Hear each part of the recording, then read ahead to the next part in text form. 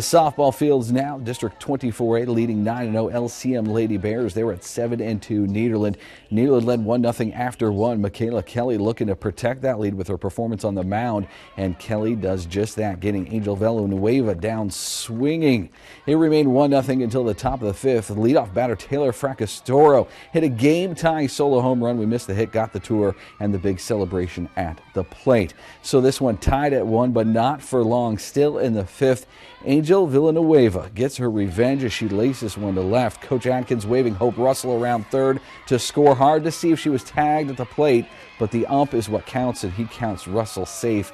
LCM went on top 2-1, and behind the pitching of Raven Cole, the Lady Bears get the win. 6-1 was actually the final. LCM now 10-0 in district play.